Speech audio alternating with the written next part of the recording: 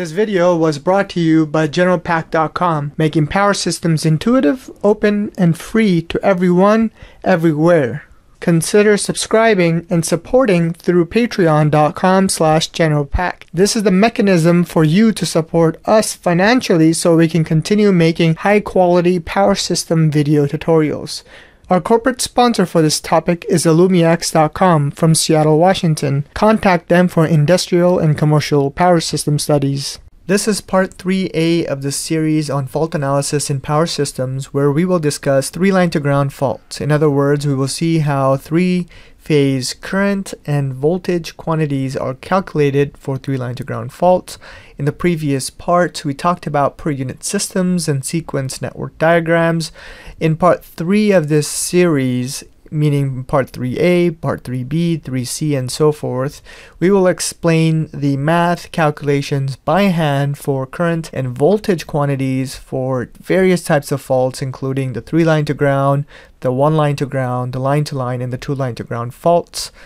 So let's continue with our first example, which was introduced in the previous parts. And mind you, this is going to be a long tutorial, so please bear with us here. But we have a three-phase synchronous generator having a short circuit capability of 600 MVA short circuit connected to a 115 kV bus. A delta Y transformer rated at 30 MVA connects the 115 kV bus to a 13.8 kV bus and has a positive and zero sequence impedance of 10% at 30 MVA. Step 1 of our calculations asks us to convert the system into per unit values, and that's exactly what we did in part 2B of our series. Here we draw the same networks again. Next, we move to step number 2, which will ask us to identify the type of fault involved.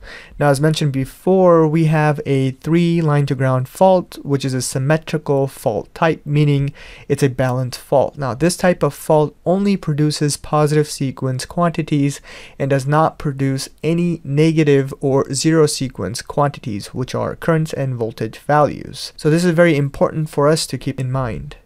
Next, we move on to step number 3, which asks us to make a unfaulted sequence network from the per unit converted system in step number 1.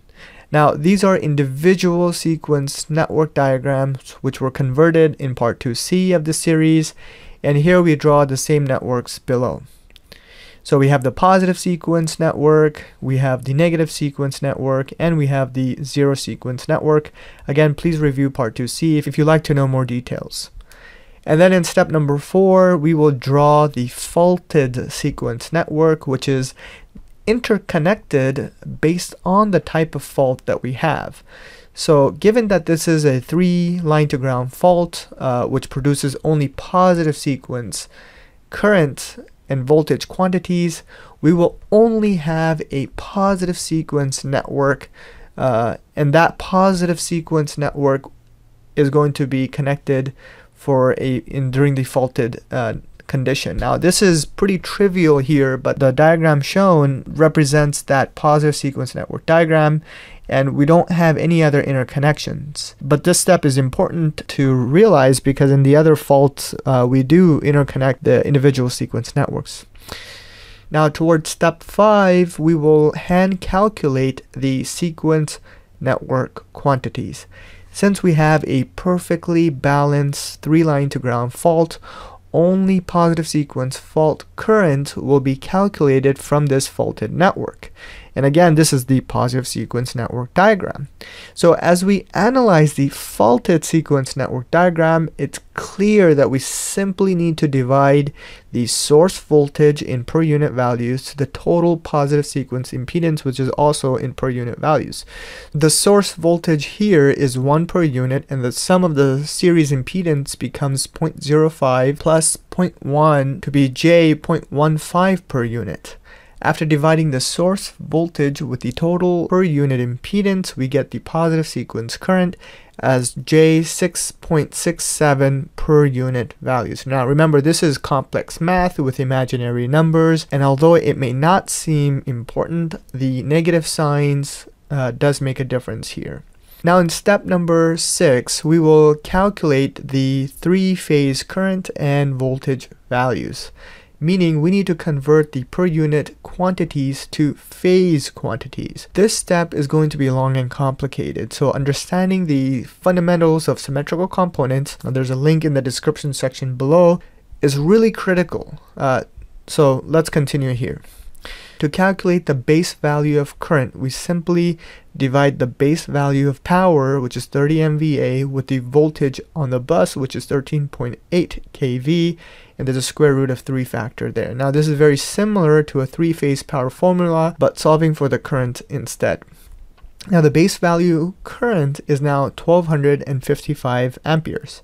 Now we just simply multiply the per unit values that we calculated earlier for the sequence component to the base value that we calculated here, and we get 8,367 amps at the angle of 90 degrees as the positive sequence current values in ampere quantities. So this is the positive sequence current values in ampere quantities. I repeated that again just to solidify that point. The other two sequence components, which is the negative sequence and the zero sequence, remember they will be zero in a perfectly balanced 3-line to ground fault. Now in step number 6, we need to convert the sequence components into phase current quantities. These are currents in amperes that are actually flowing in line A, line B, and line C in a three-phase power system. To convert to a phase current quantities, we will use 3 standard equations that were derived from the phase values to sequence component transformation matrix. Now this was already discussed in the previous videos in the series on symmetrical components, so we're not going to delve into it too much here, but we quote the 3 equations as the following. Now we note here that the negative and zero sequence components are 0 because it's a perfectly balanced 3-phase fault. So we simply eliminate those quantities, we can cross them out, which simplifies our equations quite a bit for a 3-phase fault. And here we also have to note that the A operators equals the following. From here, all we need to do is just plug in all of these math calculations that we did previously. So we plug in the values of A and A squared and positive sequence current of 8,367 amps at the angle of negative 90 degrees into the 3 equations, and that's going to give us the current values for phase A, B, and C. These are the line values. So phase A current being 8,367 amps at angle negative 90 degrees, phase B current being 8,367 at angle 150 degrees, and phase C current being 8,367 at the angle of 30 degrees. Now to summarize this entire example, from step 1 to 6, we looked at the system and converted it into per unit values, and then we took the unfaulted sequence network diagrams from it. We drew the positive, negative, zero sequence component. We identified the type of fault it was, and then we eliminated the negative and zero sequence components altogether because it was a perfectly balanced 3-phase fault. And then we converted the per unit values into sequence component values in amperes, and then we converted the sequence component values in amperes to actual phase or line current values for the 3-phase system. That is the summary of the 6 steps. Now, if we wanted to calculate the voltage quantities, how would we do that? Well, it's very simple, and it takes the same form as the 6 steps, but we will summarize it very quickly below. To calculate the 3-phase voltage quantities is not very exciting for a perfectly balanced 3-phase fault, because we know that at the point of the fault on the 13.8 kV bus, we should expect 0 quantities for phase A, B, and C, voltage quantities. And so here's how it works mathematically.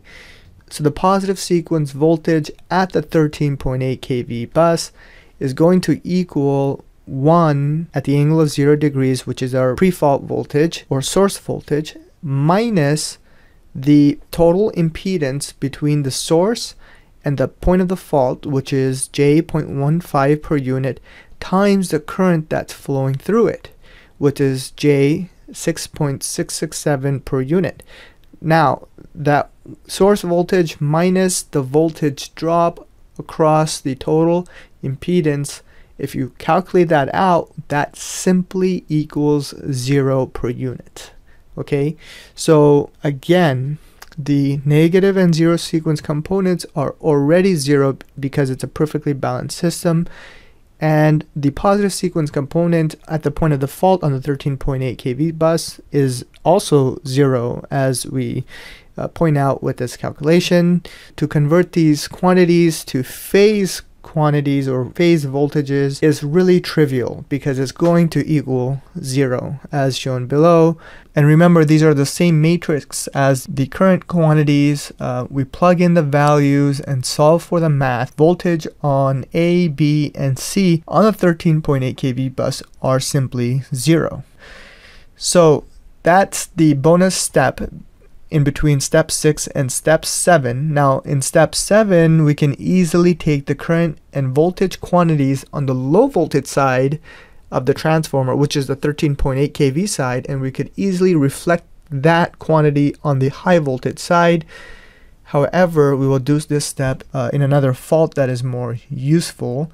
So in the next video, we will calculate the line-to-line fault and follow the same methodology. If this video tutorial was useful for you, please consider subscribing to GeneralPack.com and donating through patreon.com/GeneralPack. Thank you.